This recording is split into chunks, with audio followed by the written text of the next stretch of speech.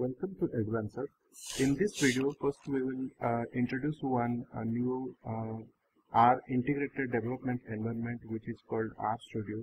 We will differentiate between what is the difference between R Studio and R software, and how it is going to be helpful and how it will help us. Okay, so first of all, let's open the traditional R software, which is we have downloaded from the Chrome website. So this is R. Here we have two different sections. One is console, one is R editor. In R editor, you will write the codes. Here you will write the codes, and for example 2, 3, 4, 5, 6. You have to run it and it will get executed, and here it will be displayed. Okay, so this is what we used to do. Okay, so for example, if you want to run a regression, or if you want to run correlation or something sort of that, and the execution is dependent on one particular package which you have to download from Google or from Chrome website, and you have to install that by visiting this this tab. So you have to select the option install packages from local zip files, then you have to install packages. Okay, and continuously also you have to update packages. So in this case, in our editor also, you will not be able to highlight those codes. If you try to make it bold, you won't be able to do that. You won't be able to do that. So and also if you put any comments also, it will not differentiate between a normal syntax or a comment or a syntax with a comment. So it will not differentiate between the two. And every time you have to visit the packages, and every time you have to visit the Chrome website and download packages in order to execute or in order to activate some functions or analysis or modeling. Okay, so to get rid of those kind of difficulties, there is one integrated development environment for R, which is called R Studio. So this is called R Studio, and where you can download this. Again, you can visit just by visiting Google website. Just try to type R Studio. Once you type R Studio, the first link will come rstudio.com, and from there just visit the R Studio IDE. Here you will get a download option. This software is free, and this is exactly similar to R because it is just a user interface, and it is very user friendly design for R. So there are Windows version, Mac version, and the Linux version, and my Linux version also. So you can download the Windows version and install it on your PC. Once you download that and install that, you will get an interface like this. So in this interface, there are 4 different sections here. First section is for writing the codes. So in this section, if you look at here, I wrote some codes here. So the comments are highlighted as green colors, and you can see the codes are in black. And if you look at the functions are highlighted as blue. So accordingly you can see the auto highlighted options, or automatically the codes are getting highlighted, so that it will be easier for a programmer to identify which one is code, which one is function, and which one is comment. Okay, so there is also another option. Once you click here, then you can run the code here. So run the current line or selection, or you can alternatively you can control plus enter also. You can do that to run a particular code. Okay, so there is also one section, it's called code completion tab. There are many options here. So now the easiest one is just to type all the codes here and try to execute either by clicking this and or by control plus enter. Okay, so now if you want to save this, just click on the save button, and it will ask you where to save the particular file. Once you pass the file, automatically it will save it in your local directory. Okay, so this is one option. Second option, that you can open as many windows here just to write your codes. If you want to write separate codes for each section, then you can click on R script and keep on extending the number of scripts you require for your coding purposes. Okay, now coming back to the console part. So once you, this is second part, so it indicates that R version 3.0.2 is installed. Okay, so this is again this is R, Foundation for Statistical Computing, and this is absolutely free software. And the basic engine which is which R Studio is taking into consideration, that is R software itself. Okay, so there is no difference between this R and R Studio. Basically both are same, but this is more user friendly and it helps the programmer to write the codes, to understand, to get help and everything. So this is one such solution for a programmer. Okay, so this is the console part. Once you execute any code, once you run the code, so it will be displayed here. The output will be displayed here. Now there are some other sections here. So this is called section 3. So in section 3, you can directly import a data set, or if you don't want to import, you can run the code here. Once you run the code, for example, let's take, this is the first, I am trying to import one data file. Okay, now I have imported. Once I import the data file, it will be stored here. Now the big advantage of this window is that once you click on this, then the dataset will be displayed. First 1000 observations will be displayed here. So here only we have 200 observations.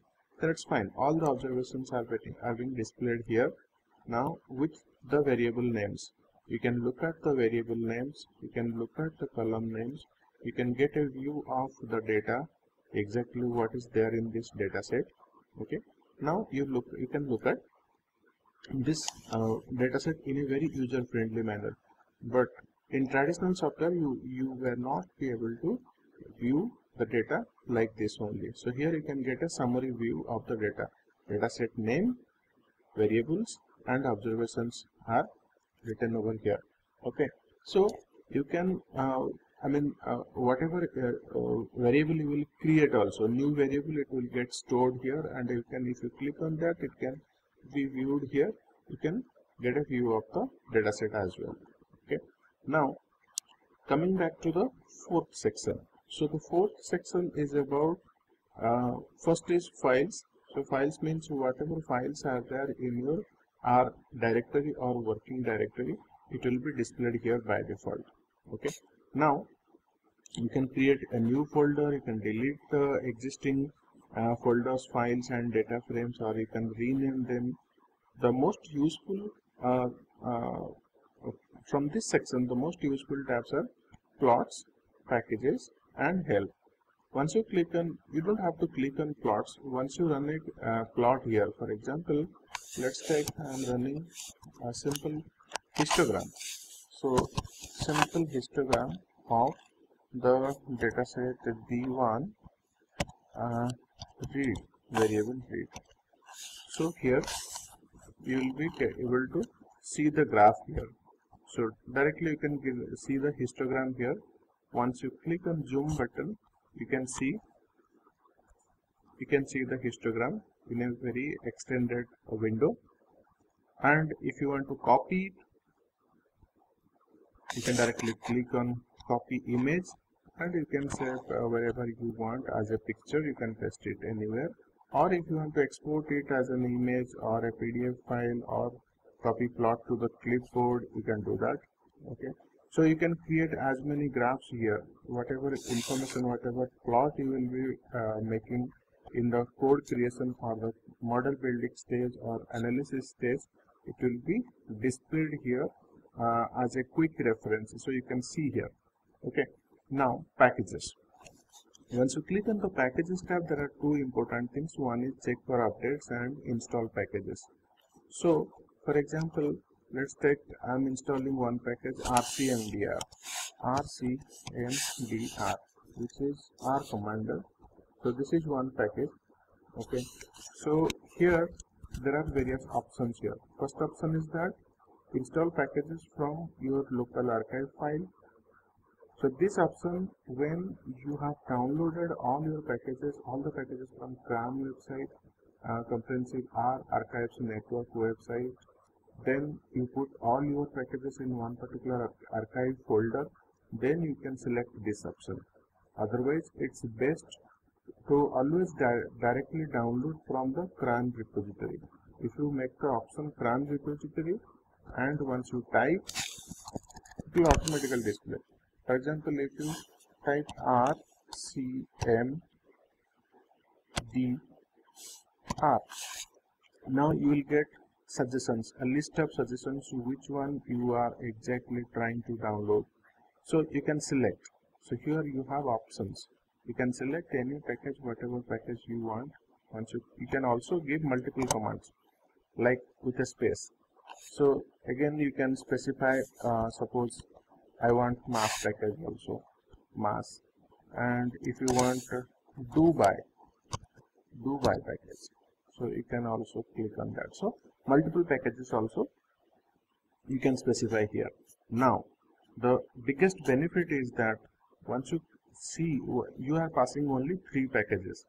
You are trying to download 3 packages, okay, but those 3 packages, if they are dependent on 15 or 20 more packages, then you don't have to download, you don't have to specify their name here. Just click on install. Once you click on install, so all the dependency packages will be automatically downloaded to our system and automatically it will be installed here. Now you don't have to worry about other packages, other dependency packages. You can see all the dependency packages automatically it is getting downloaded here. So I'm not doing anything, automatically all the packages are getting downloaded one by one from the CRAN website. Okay, you can see this CRAN website. It is trying to access the URL CRAN rstudio.com and it is trying to download, and you can see 3.3 MB, 3.7 MB, 2.5 MB. So all those packages which are dependent on something, so you can see matrix, these are the packages, okay. So you can see I only passed 3 packages, however it already installed so many packages, okay. So you can see the benefit of RStudio here. Second important thing is that if you look at the check for updates, once you click on updates, the benefit is that suppose I have already installed, for example, let's look at this A-Rules. A-Rules, it's called Association Rules. This is one package which I installed. So it was 1.0 slash -15. So this was the version I downloaded and installed on my PC. However, the most recent updated version is this one, 1.1, which is available right now. So you can either select all those packages which is available right now, so that you can upgrade from your older package to the most updated and you can say most advanced package which is just released. Okay, you can update it automatically once you click on install updates. So the system will automatically install all those packages on your system and your system will be upgraded. This is the next benefit, is that the help button. Once let's take, for example, I need help on correlation.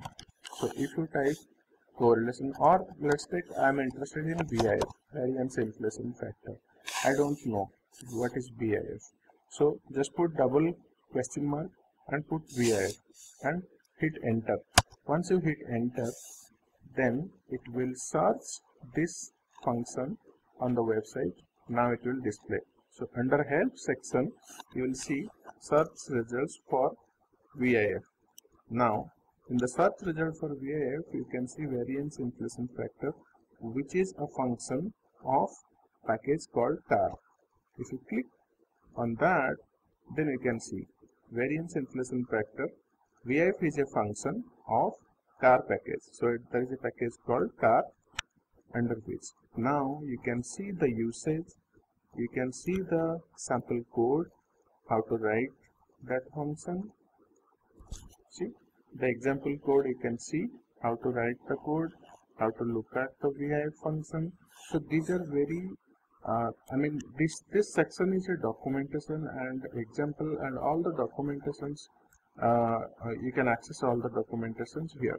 You can look at this. This is called R documentation.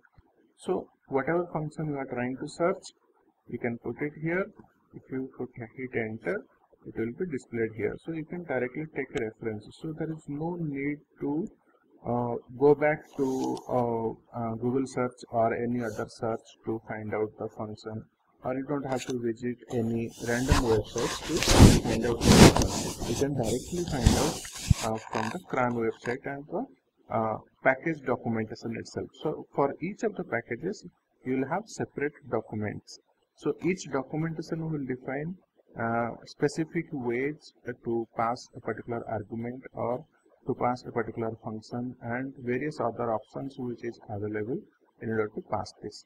So with this, we will close the introduction part on RStudio. Now going forward for further lessons or further practice on various other modeling part and analysis part, we will be using the RStudio only. So we will not be using this R only, because we will be using only RStudio, as it is helping us in writing programs, executing and interpreting the results, and taking help from online also. So now in this session we will be talking about data manipulation. So data manipulation, what is data manipulation, and how why it is most important in terms of handling the data. What are the challenges typically a programmer or an analyst face when he has to manage a lot of data with different difficulty levels, and what are the difficulties in data manipulation. We will cover this through one example here, and we will also cover it through some practical examples and sample files. So here I have downloaded one dataset. Now in the next session we will be talking about how to manipulate data in R.